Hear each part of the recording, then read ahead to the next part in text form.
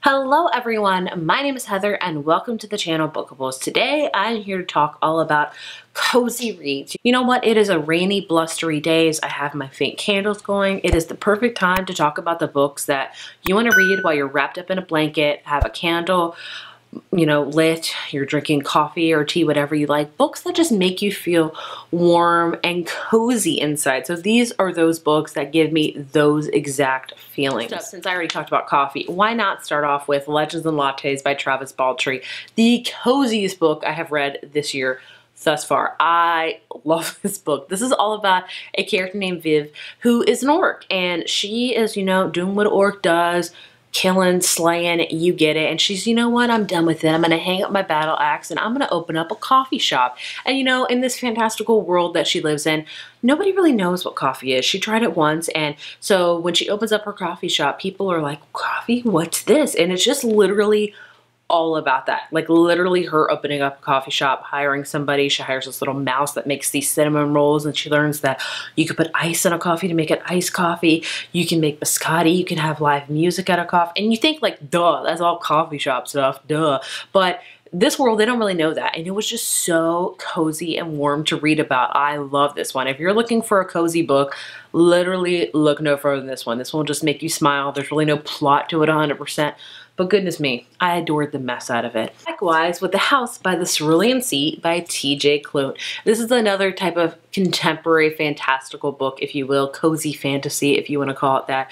This is about a character named Linus, who he works in this department of I forget what it's called, department in charge of magical youth. So basically, we live in a world where it's kind of like X-Men. You have gifted youth, like mutants or something, if you will, and he's in charge of going to these foster homes and these orphanage homes, if you will, full of these magical youth. And so he goes to this one that's on this island that his boss has told him to really keep a close eye on, and he falls in love with these kids because they're amazing. One of them is Chauncey. He's like this green blob that's life's dream, wants to be a bellhop. It's so cute. You have like a 200-year-old garden gnome. You have a wyvern. You have Lucy, who is the devil's son. It's just bizarre. And then you have the guy who owns it all. And it's just so warm and cozy. You just want to go to this island, go to this house, and just fall in love with these kids yourself, because you're going to while reading this book.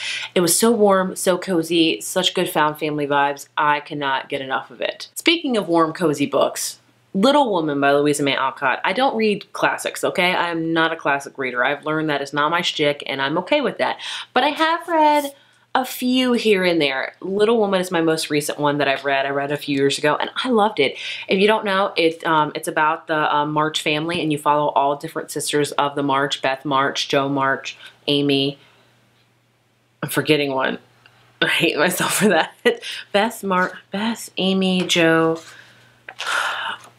Beth, Amy, Jo, Meg. Of course, Meg, duh. But either way, it's all about their life and how they have different things going on. And it's just so warm. These sisters care for each other. They're there for each other. They find different paths in life. And it's just a classic that is very readable.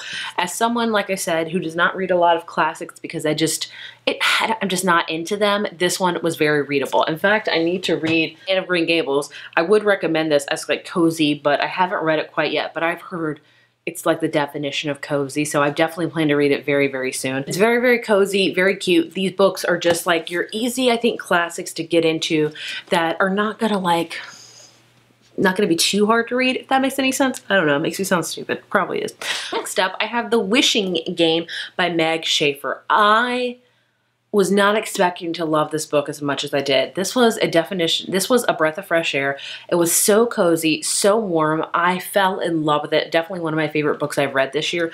So this book follows a character named Lucy, who she is a kindergartner's teacher's aide, and basically there's this little boy that goes to her school that she was in his class last year as aide, and he recently lost both of his parents, and he develops a really close relationship to Lucy, so much so that Lucy wants to adopt him. She wants to be his mom. And if you are in trying to adoption, especially foster to adoption, it's a very hard thing. Adoption's hard.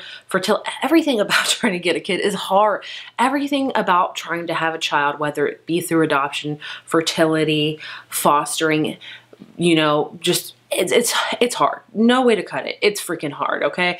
And so Lucy does not have the best salary. She lives with roommates. And so the state's like, you know what? It's not going to be realistic. You are not going to get this boy. He is not going to be your son. And she is heartbroken until she hears about this great contest that's going on. So she is a favorite children's author. He's been very MIA recently. It's called like the Clockwork series. And basically, he puts out a contest to his biggest fans, and Lucy is one of them, and she gets a chance to go to like the real Clock Island, and whoever wins his kind of set of elaborate games, if you will, gets the rights to his new books, and she can sell it, and she can have enough money to adopt him. I think his name's Christopher, and so she goes there, and it's just basically, it is so warm. It's not really about the games at all. It's about her going to Clock Island, a series that she fell in love with when she was younger, about her trying to figure out if she can be Christopher's mother, and it's just so warm. I loved it. If you've heard a lot about this book, you're like, is it worth the hype? In my opinion, it is. I thoroughly enjoyed it from start to finish. Then we have another type of found family book, and that is the Irregular Society. That is the Very Secret Society of Irregular Witches by Sangu Madana. This one reminds me very much of The House by the Cerulean Sea. In this book, we have a character named Micah who is a witch, only you have to be a bit very hush hush. You can't tell people. Like she meets with other witches like once a quarter just to be like, hey, witches. I don't know. And, you know, you have to keep it very quiet. And then basically Micah gets a letter saying, you know, there's these 3 young girls in this house that are witches and they don't know how to train them. She needs somebody to train them. And so they want to hire Micah. And she's like, you know what? I grew up alone because you're always supposed to be alone when you're a witch. And she's like, no, I'm going to go to these children's house and I'm going to teach them the right way to become a witch. And so she goes there and she falls in love with these girls. She falls in love with the librarian at this house. And it's just all so adorable. Like cozy on cozy on cozy. Like, loved it. Next up, I have a romance book that I always recommend. It's like I don't know why it's so cozy to me. It's just so cute. And that is Very Sincerely Yours by Carrie Winfrey. This one's very much like You've Got Mail meets Jim Henson / Mr. Rogers. Interesting. Are you intrigued? I forget the character's name. It's about a girl that she gets broken up with at the very beginning of this book, and she has really put her whole identity in this relationship she's had, and so she doesn't know who she is without this relationship. So she decides to write an email to this guy that's on like local TV. He's kind of like Jim Henson. I think his name's Teddy, or her name's Teddy. Forgive me. But he's like Jim Henson / Mr. Rogers. He has puppets. He's like a kids show, and she's like, you know, I'm just gonna write him for advice because what have I got to lose? And they start like a pen pal type of thing, and they finally meet up, and it's just so adorable. It's a clean romance and it's adorable romance. I really thought it was very cozy, honestly, with just the whole vibe of it being just so warm and wholesome.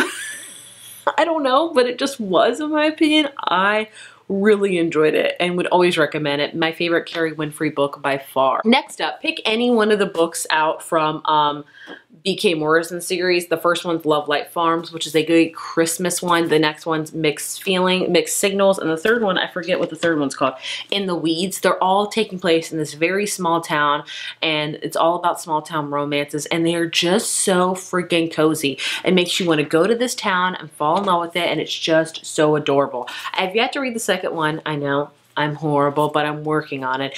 It was just like the whole town setting, it makes you feel so cozy. Like you just want to like visit. It's like visiting Stars Hollow, if you will, in a book. So there you have my very short but ever-growing list of cozy reads. Books that are just the definition of cozy, in my opinion, that I love and adore and will always recommend for the cozy, warm feelings they give. I know it's short. I want to keep it short because I really want to talk about my ultimate favorites, and hopefully every year this list will grow and grow and grow.